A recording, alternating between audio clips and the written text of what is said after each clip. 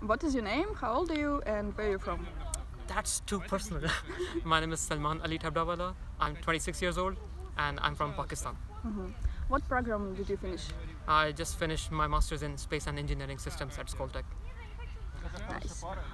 Why did you want to enter at Skoltech 2 years ago? Why? Good Why? question. Actually, I wanted to do aerospace engineering when I was in high school. After my university, my focus shifted towards astronautics. So I was evaluating between choices between US and Russia. And then I had some friends in Russia, and Skoltech, I heard a lot about it. So I asked my friends and some colleagues, and they were like, yes, it is a good school, just go there.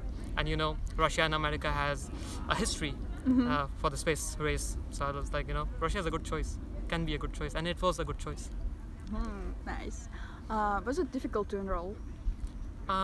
The the application procedure was quite long, like, you know, 3-hour test, application, interview, challenge.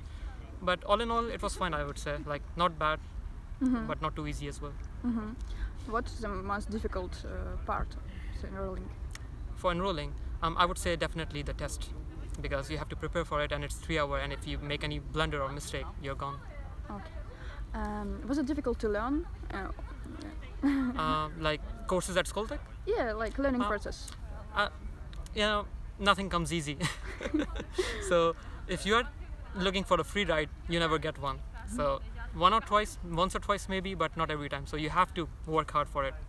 So yeah, that's what I would say. Like, don't look for the short path. Okay.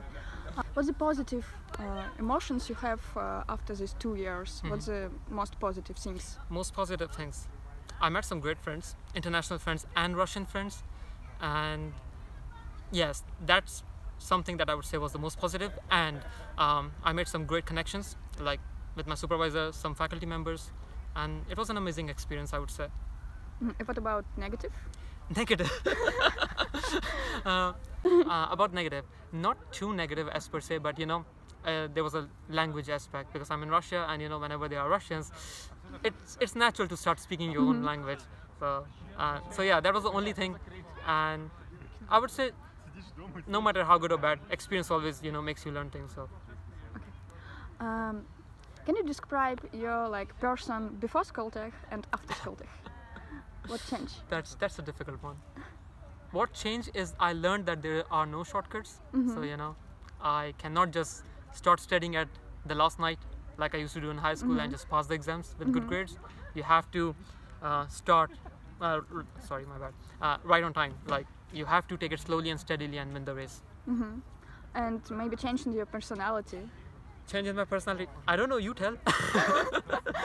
And you don't feel like your view on the people? Yes, I learned about, one of the most important things, like I learned about Russia, Russians, their culture. Yeah, that was the most, I would say, valuable learning experience. Do you like it? It's good, yeah. Nice. Do you have some goals before the start learning in Skoltech? And is it come true now? I took admission in space engineering because I was fascinated by space launch vehicles and satellite control. I don't know about space launch vehicles, but I did work quite a lot in satellite launch, satellite control, satellite autonomous control and mission design. And I would say, yes, the goals that I had, the learning outcomes I was looking for at Skoltech were like, yes, they did come true. Now I know most of the things about satellite control, even space mission design and trajectory optimization that I had no idea about previously.